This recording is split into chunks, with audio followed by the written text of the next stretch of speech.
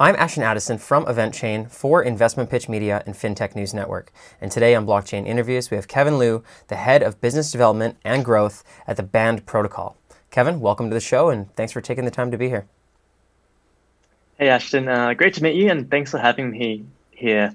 I'm really excited to participate in the show, get connected with yourself, as well as talk a bit about Oracle smart contracts and Band Protocol, of course.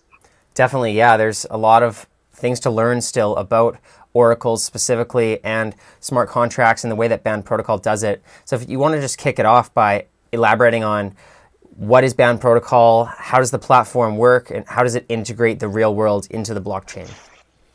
Yeah, it's a great start.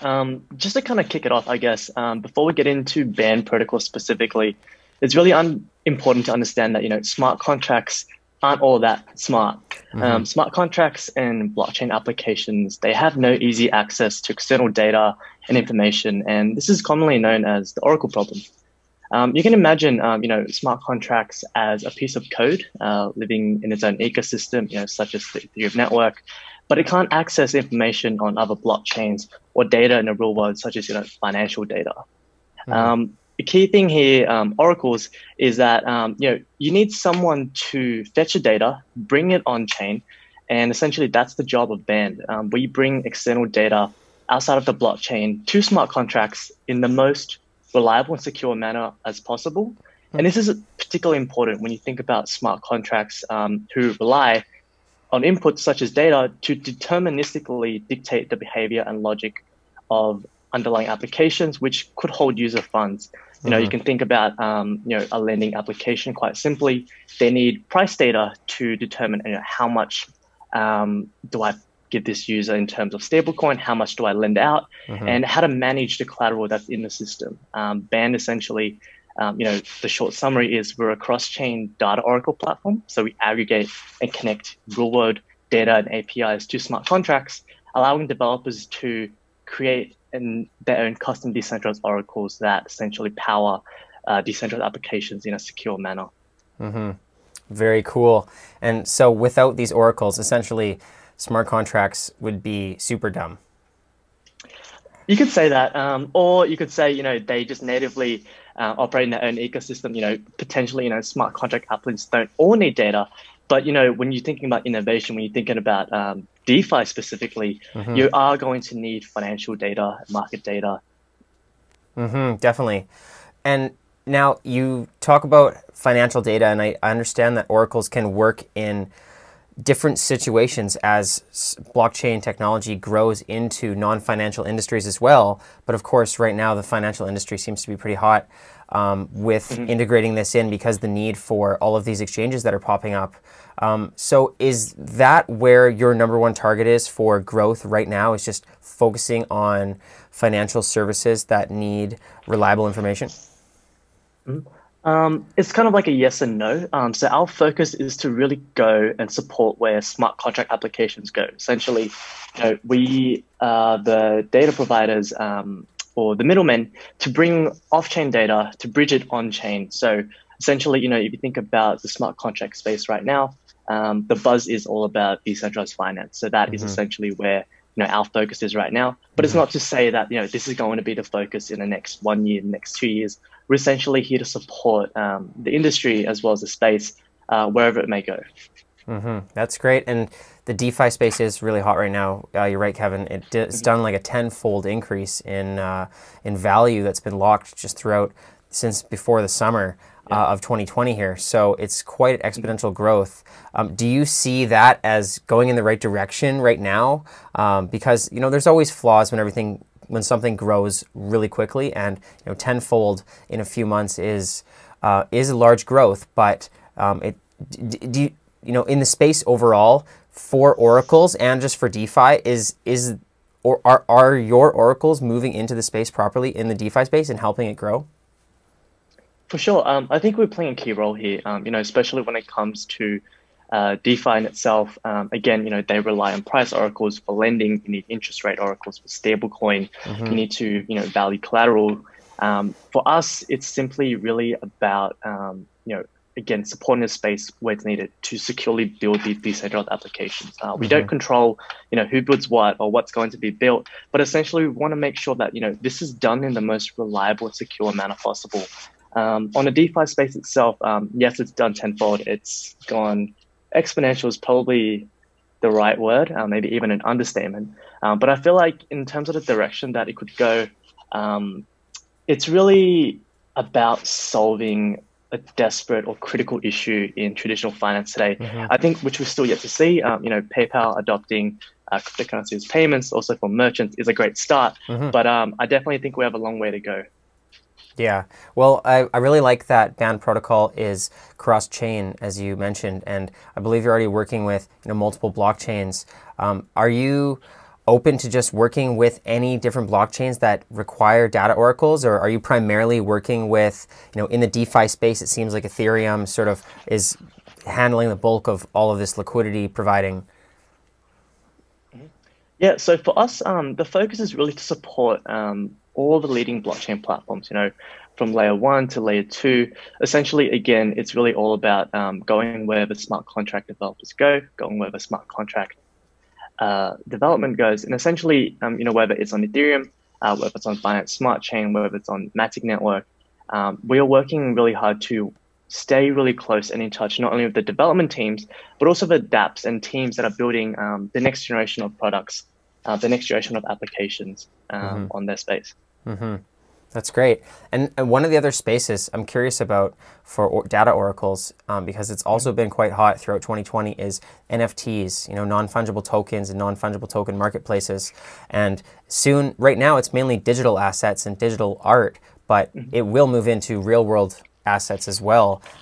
Is there a role for data oracles in the future of NFTs as well? You might notice I'm smiling a little bit because NFTs, yes, they have created quite a buzz.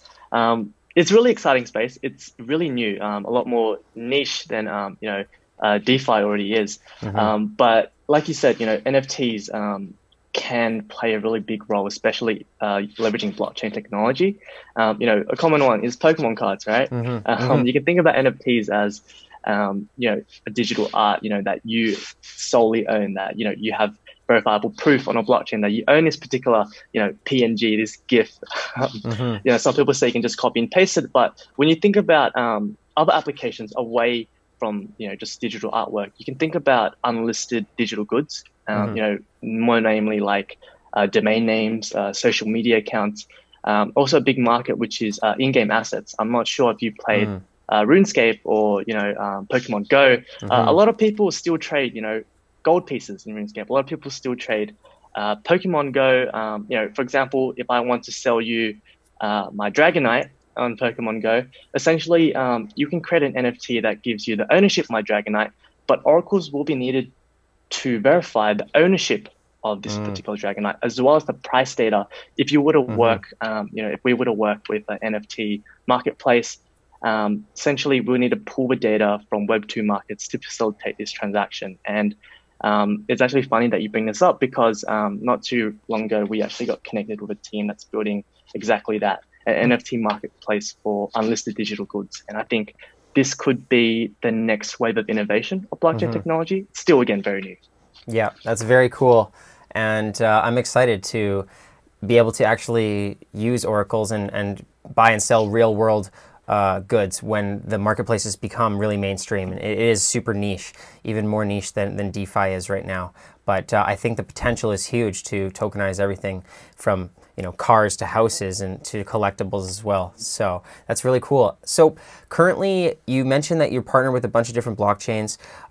So Band protocol is running smoothly. You guys are still working on development, I'm guessing, to always continually improve and grow. What does the roadmap look like for Band protocol throughout the rest of 2020 and into 2021?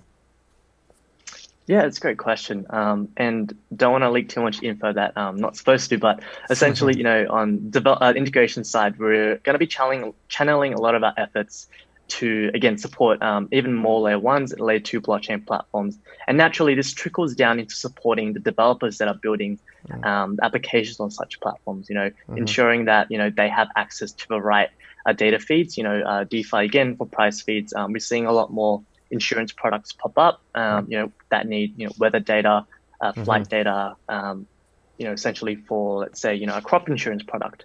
For me, it's really all about making sure that these teams are building, again, something that's safe and reliable for the end users. We're probably still very far away from a perfect DeFi application, but again, we're in a stage of experimentation, constant iteration. And for me and Band Protocol, as an Oracle who, again, is responsible to provide this critical infrastructure, we want to stay at the forefront of this technology. But on the technical side, the roadmap for the next 6 months is pretty exciting, to say the least. Essentially, a bit of context here. Just recently, on October 14, we upgraded our mainnet to phase 1, which essentially allows all 68 of our validator nodes to support Oracle functionality and earn a portion of the data request fees. Trickling into the next 6 months, our next milestone, phase 2, is to support premium and paywall data sources natively on BandChain to allow them to automatically collect revenue to the data source owners. So for context, right now, we or our integration partners work with the data providers themselves manually to pay for access to these feeds. This could be quite tedious for the data source owner as well as the developer. So we're really excited to ship this solution. Essentially, the most interesting thing upon the completion of phase 2 is that dApp developers will now be able to utilize most of the data available on the open internet. Wow, that sounds big. Well, it's exciting. So we're running out of time, but I'm curious, are you mainly looking for strategic partners and other blockchain networks, or are you also just looking for community members to join and help out with the protocol right now? Yeah, so it's like kind of, I guess you can break it down to those two. So strategic partners, we can kind of say our focus is, again, a lot of these blockchain projects as well as blockchain platforms. We're constantly on the lookout to, find and help the teams that, need off-chain information, whether it's, pricing data, betting data. We're going to see a lot more, essentially oracles created for different applications, bespoke applications, ones in supply chain. We're bouncing this idea around with a partner of ours, essentially, if you could use, say, the FedEx API or some supply chain API to verify a particular location of a shipment. I think, for us, it's going to be about not only finding these strategic partners, but also letting the community know that, if there is, something that they want to build, if there is a creative idea that they have in mind, it could potentially be unlocked through oracles and blockchain technology. So to answer your question quite directly, yes, we're always on the lookout for more strategic partners. Although, for us, I think it's quite safe to say that a lot of the partners today, they already are working on, quite creative and innovative ideas. I can try not to say too much, but I'm really excited to, meet new people. There's constant hackathons going on. There's one right now hosted by the Avalanche team called Money Dance, and we're really excited to see what comes out of these hackathons. I think it's a really critical event that, really bootstraps innovation of the ecosystem. Very cool, Kevin. And yeah, I'm really looking forward to the supply chain industry as well, because it's just so big. And if you can get one of those major corporate partners, then that will be life-changing for the industry and for everybody that's doing commerce around the world. So very exciting. I will leave the link to Band Protocol, your website, and your community links in the description box below. All the best with Band Protocol moving forward, and let's follow up in the near future. Awesome. Sounds perfect. Thanks for having me, Ashton. You're welcome.